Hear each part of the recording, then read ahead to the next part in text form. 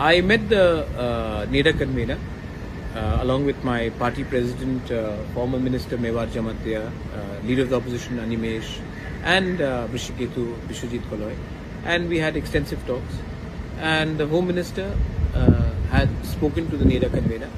He also called me up, and they have assured that there are certain technical processes which have to be put in process, and they have assured us that the process of appointing an interviewlator will be done very soon. They asked us to be patient and to trust his word and commitment on it. And today the NEDA convener will also be issuing a statement regarding the same.